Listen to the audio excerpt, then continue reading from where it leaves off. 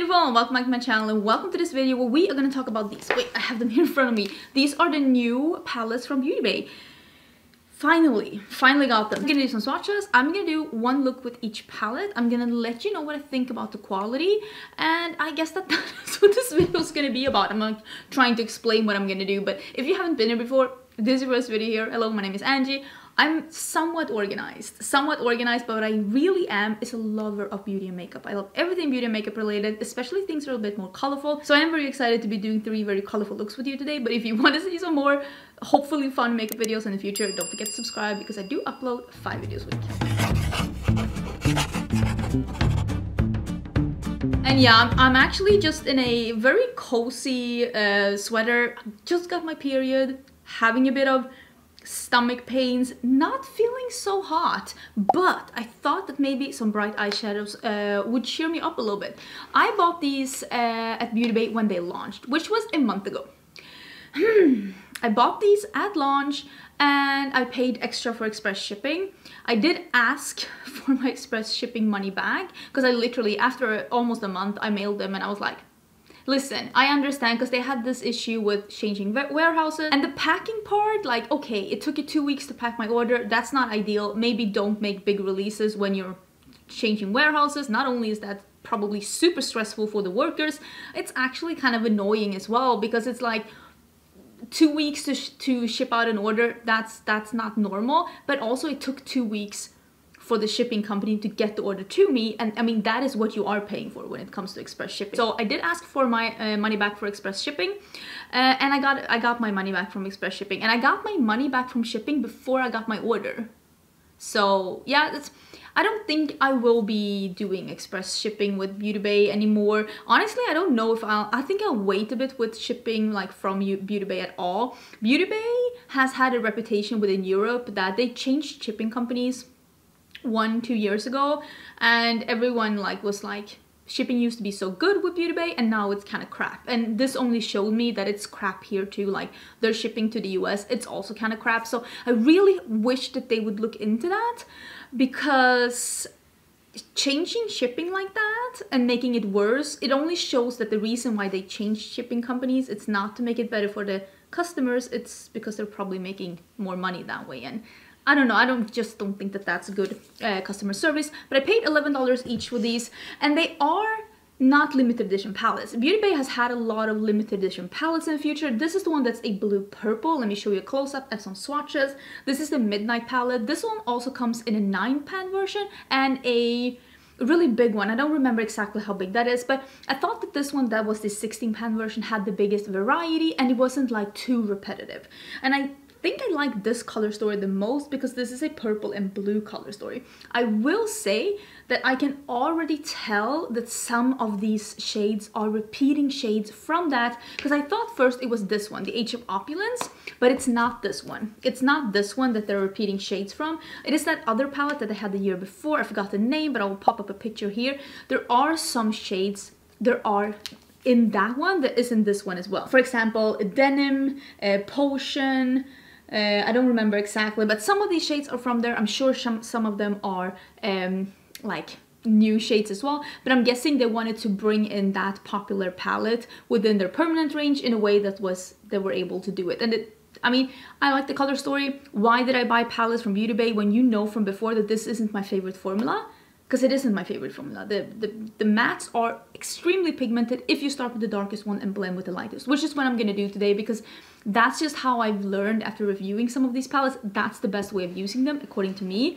So that's what I'm gonna do. But the shimmers crease on me a lot, so I'm gonna see if I can work around that in these. But I like the color stories though. And then we have this one. This one is called the Earthy palette. I think that this is my second favorite because it goes from very light to very deep, and it has like cool tone options, it has warm tone options, a little bit more of a khaki, some more like bright ones like that Shamrock and the Seahorse one. I bet that those will make such a cool bright look, and I might do something with that. And I did look, because then I was like, oh wait, so is this also like shades from before? So I looked at this. I have the Wilderness palette, this one I still have, and yeah, there are a couple of shades from the Wilderness palette that is in the Earthy palette. Lime, for example, Eucalyptus, and I know I saw another one as well. So I think at least 3 shades, and maybe in the bigger one, is it like a 42 pan palette? I'm not 100% sure. There might be even more shades. So if you have this one, maybe you don't need that one. And if you have that old palette, Spell Book, is it called Spell Book? Spellbound? Something like that, and you have that one, maybe you don't need the Midnight. And it's the same with the last palette, which is the Berries palette, and I think this is my least favorite, mainly because I don't think that this one has, like, now that I look in the viewfinder, it looks like this is really light and this is really dark, but I feel like this doesn't have as much dimension and variety as the other ones. This is more one-dimensional. I think the other ones have a better variety in the shades, and I have heard that some of the shades in here are shades that are from the Love Notes palette, I think.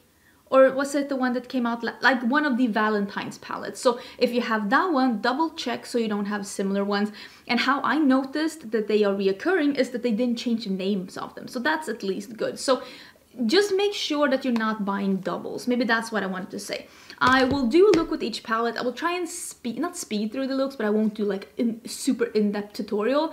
And I will let you know in the end of this video if I think this is the normal Beauty Bay quality. If you love the quality, maybe you like these.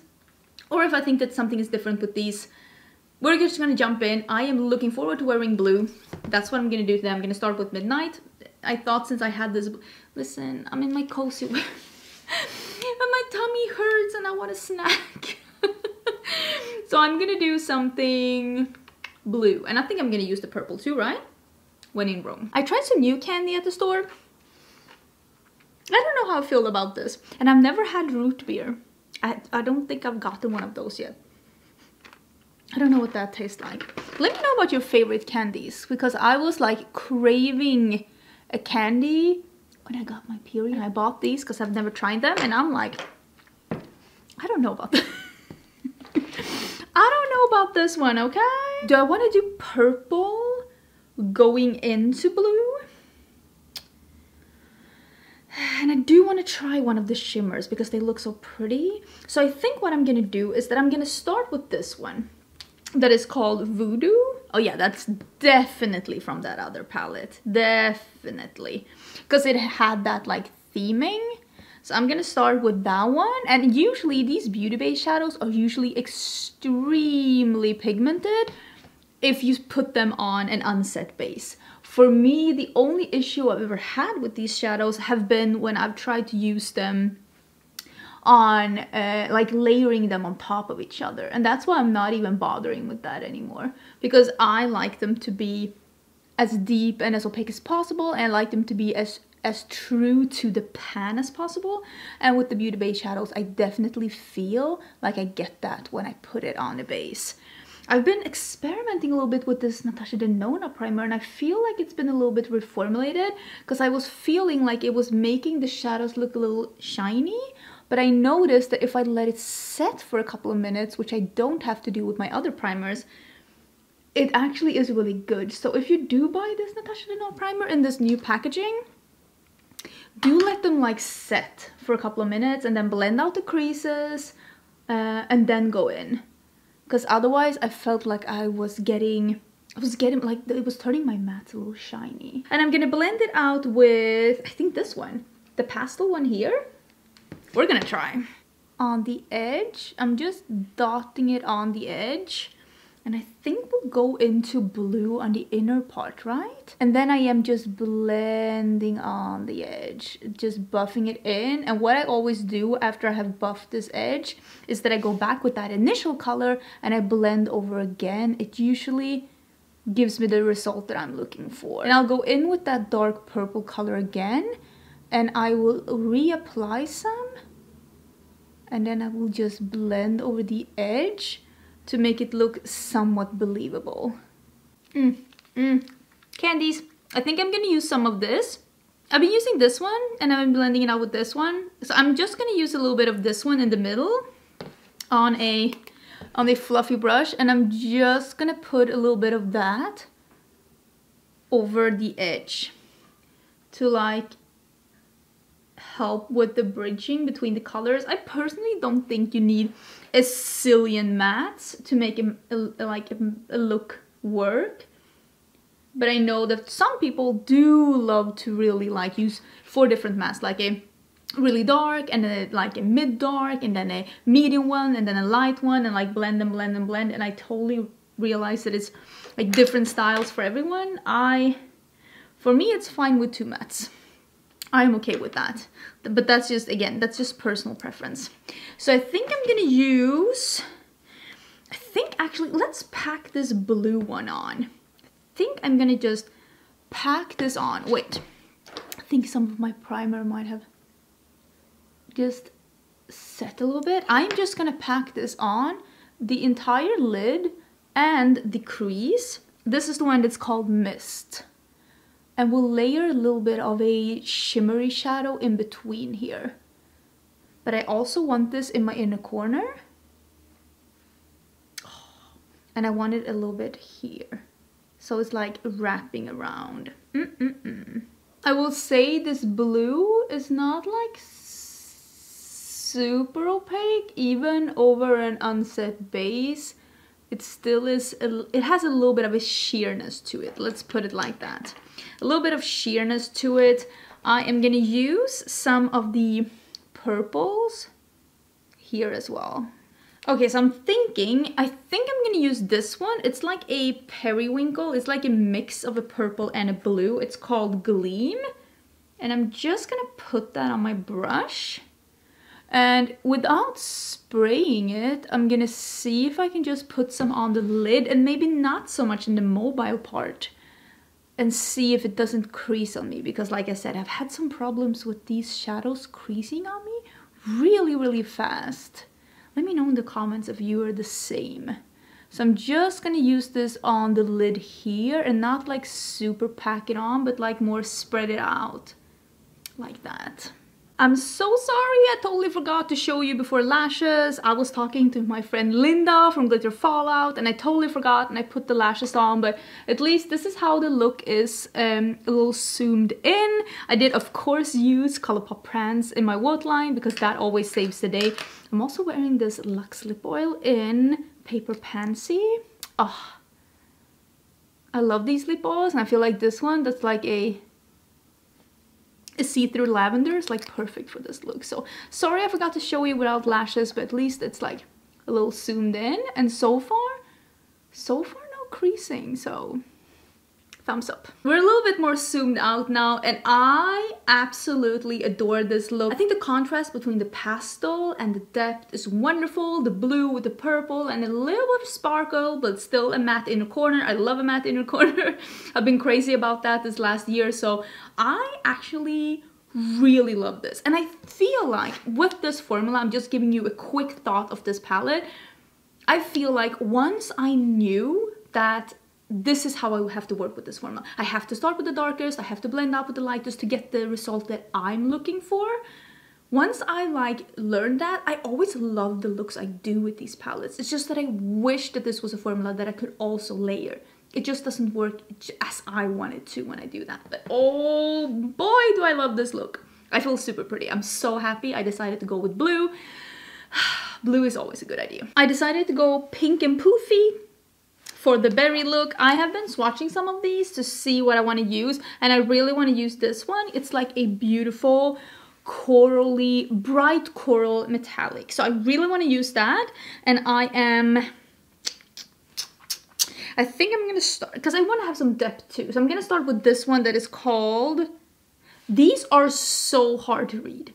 These are extremely tiny letters with no spacing in between in metallic. They are close to impossible to read. My vision is not 20/20, but this is hard to read. So honestly, I think it's called Journal, but I have questions about how they chose to name these. Not name them, but how they chose, like, if we can't even read the print, just don't put the print there, because like it's so hard to read some of them. I'm gonna put that in the outer corner, but I'm not gonna take it so far up because I want this to be more of a like that pinky coral look than I want it to be like a dark look. So I'm just using a little bit here in my outer corner to bring the depth to the look, but I'm not gonna bring it too far up because I want other shades to take focus. I'm gonna take this shade now that is like it's a red, it's called Claret, I think. It is like a red, but it is more of a, I want to say raspberry red. So it's not like a true red. It has a lot more pink undertone. I think you can see that here as well. That is more of a raspberry. And I'm putting that next to the dark purple in the inner part of the crease. And we are going to blend it out with something that is a bright pink. I think this color is called Lilo, but honestly, I have no idea. But I'm gonna use that one. And I think I'm just gonna put that on the edge, because it is like a really bright, like almost like fluorescent, bright, like fuchsia pink. It has a little bit of a red undertone maybe. So I'm just pushing that on the edge to begin with. So now, without any additional product, I'm just gonna push a little bit on this edge. Small circular motions. And I'm just gonna blend this out a bit because I want this to be a bright pink look. I think I'm gonna use this color under the eyes as well because why not? Okay, let's do this shade that's called Daiquiri because I am so intrigued to be using that one.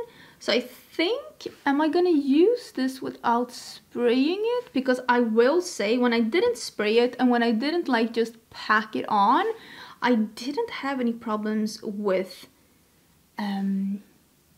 it creasing. So I'm not 100% sure if that was the reason or if the reason was that I had a matte shadow underneath. So I'm gonna see if I don't put a matte shadow underneath and I don't pack it on, I more have like a sheer layer but no matte shadow underneath. Is it like, I need to experiment a bit, because if I can find a way to make these shimmers work for me, I mean, that's ideal. So in this look, I am gonna not have a matte shadow under, just to see if I need that or not. There is a light shimmer in this palette and it is called Cloud, but it has a little bit of a, almost like a green shift to it, like green shimmer, and I don't really want that. So I am gonna use this matte because yeah, I didn't want that green shimmer, but I definitely think that that shade is definitely light enough to be an inner corner highlight for me.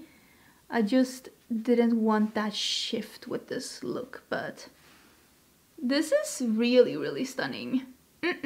So I did some mascara and I really love this look, and I also put in Boots by Colourpop in my waterline because I thought, like, let's go all in pink. I mean, I'm wearing a pink top, I'm even having a pinkish lips.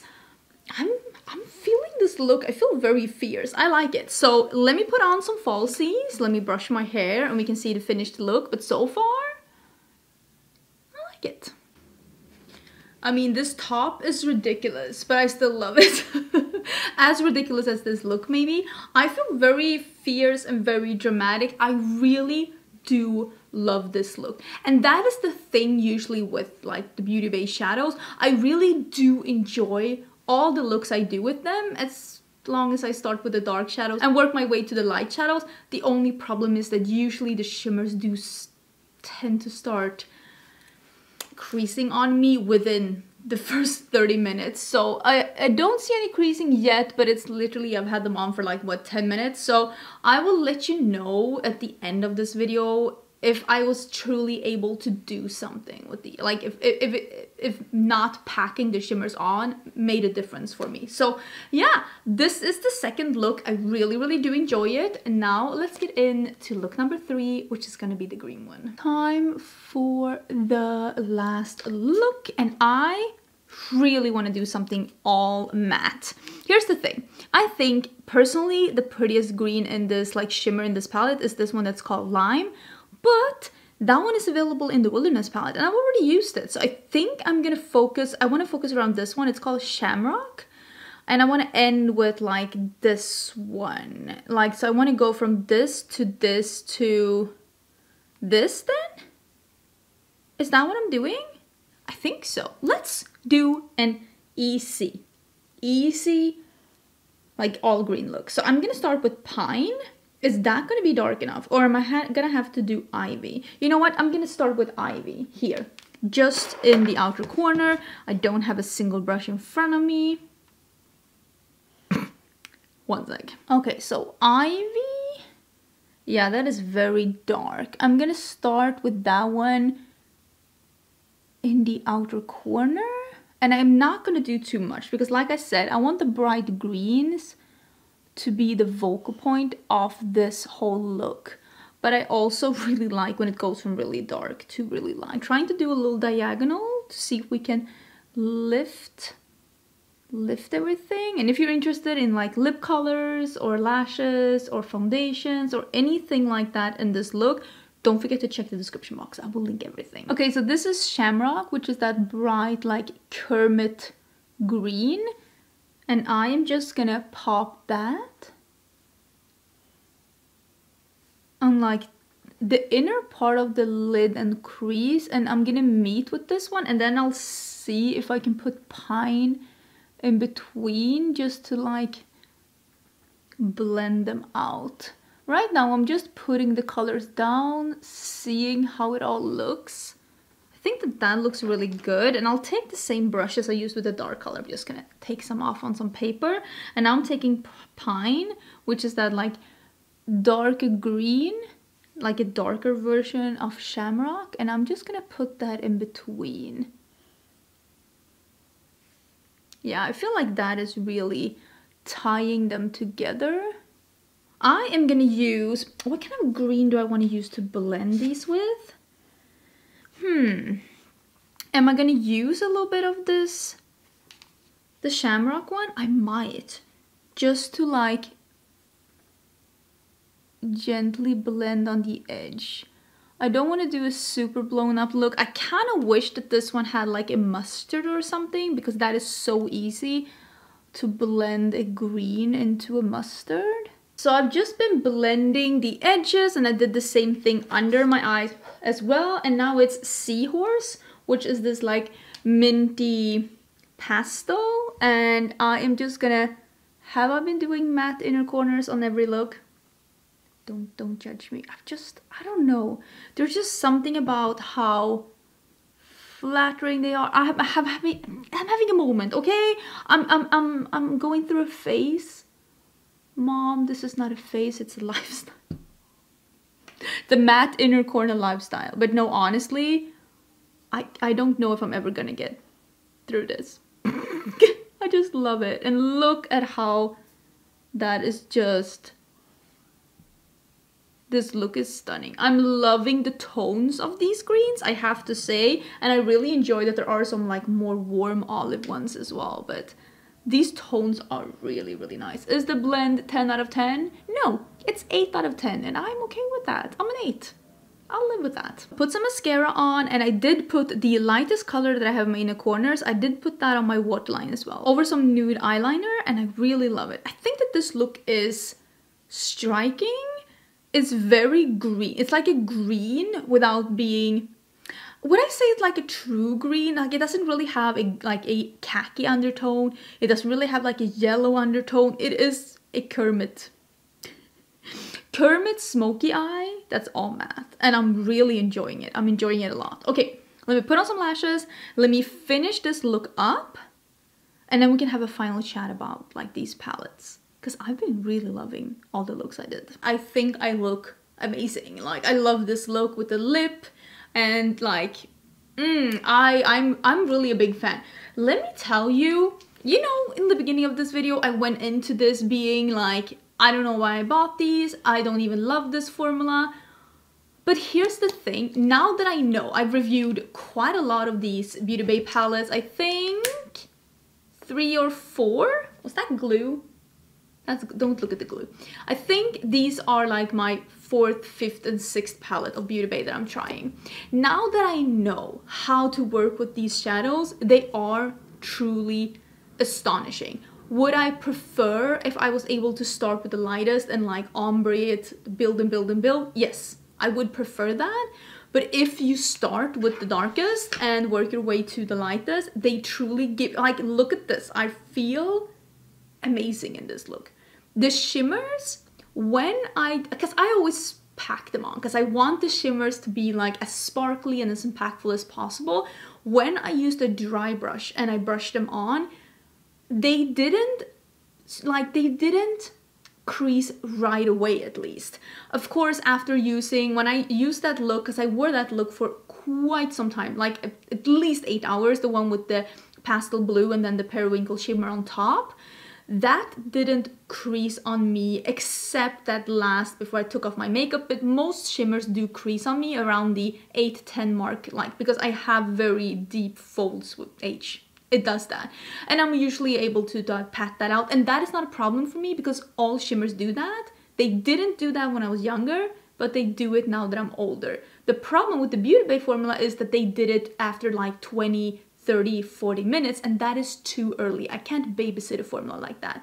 But I will say it didn't do that early when I didn't pack it on, just brushed it on with a flat brush. Because even when I use the glitter glue, it's still, so maybe it is, because this is a very emollient, like almost like a putty formula, and a lot of the other putty formulas, like for example the Colourpop one or the Glam Light one, they don't crease on me as fast as the Beauty Bay does. So I think for me, what will work for me is to use more of a sheer layer, and then they look really pretty. And of course this all matte look, so I'm positive. I'm positive. You know what? I like these. If you don't have these other palettes and the Love Notes one or whatever palette that they were inspired by, if you don't have those, these are nice, and I'm pretty sure that these are permanent as well. And I have the 16 pan ones. I still think the color story in the blue is the best color story because this isn't a monochromatic palette. This is a purple and blue. And after that, I think that the green one is the best one because it has cool tones. It has a couple of like true greens, like green greens,